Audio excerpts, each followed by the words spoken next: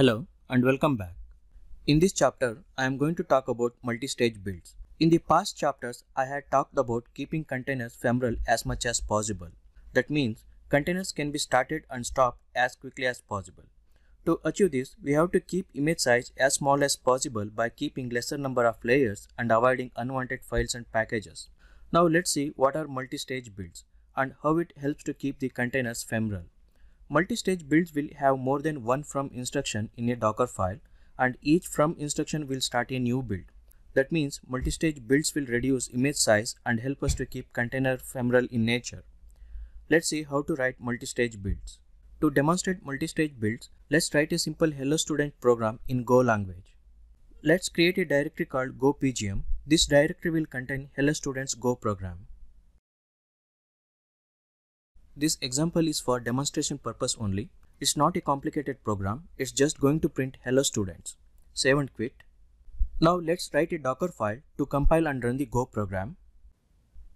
Here I am using golang 1.14.2 as base image, setting working directory to gopgm. This is where hello students program resides. In the next step, I am copying the hello students program to work directory. Next instruction is run. This is where you have to compile golang code by passing environment variables. And finally, cmd is going to execute the hello students executables. Let's build the image. I am tagging image as single stage.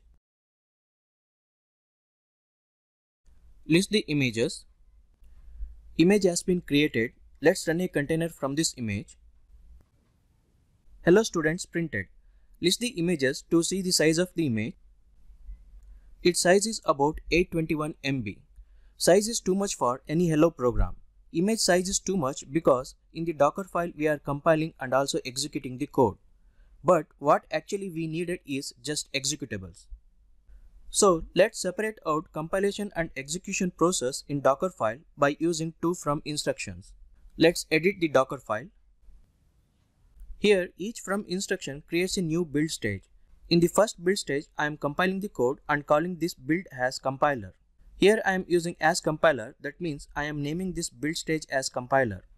If you don't give any name to the build stage, then first stage is treated as zero stage.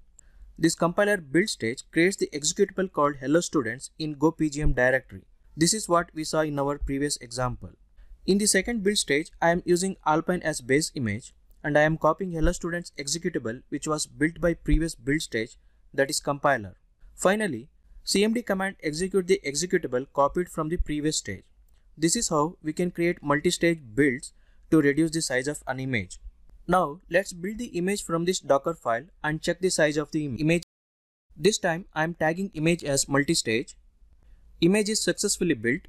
Let's run a container from this image. Hello students printed. Now check the image size. You can see image size is reduced because this image size is from second build stage, that is execution. This image size doesn't include the size of the compiler build stage because each build stage is a separate file system layer. Let's make few more changes to the Dockerfile. This time I am not naming first from instruction. This is treated as zero build. Therefore, in the second build stage, I am copying from zero build stage. I am naming second build stage as OS and using this value in third build stage. In the third build stage, I don't have anything except executable. This is how you write Dockerfile for multi-stage builds. Let's build image from this Dockerfile. Image is successfully built. Let's run a container from this image. Hello students printed.